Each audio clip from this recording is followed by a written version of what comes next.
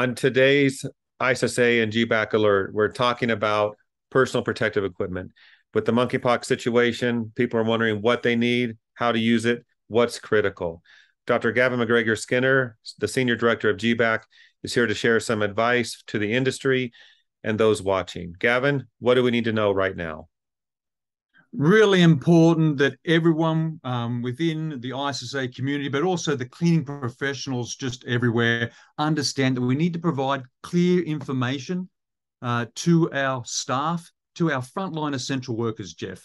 And that clear information has to come along and be focused on the US Department of Labor's OSHA standards for bloodborne pathogens, respiratory protection, personal protective equipment, but also another issue that we don't often talk about within the cleaning industry, Jeff, is that hazard waste management.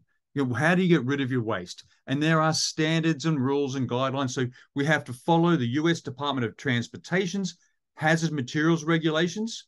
Again, there's nothing special about this, but we have to ensure that our cleaning staff, our cleaning professionals, understand the personal protective equipment they need to wear and how to dispose of that waste appropriately.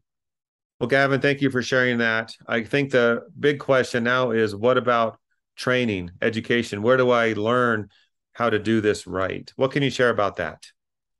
Oh, I think this is really important, Jeff. Cleaning professionals have to be in a program of continuous education, continuous training.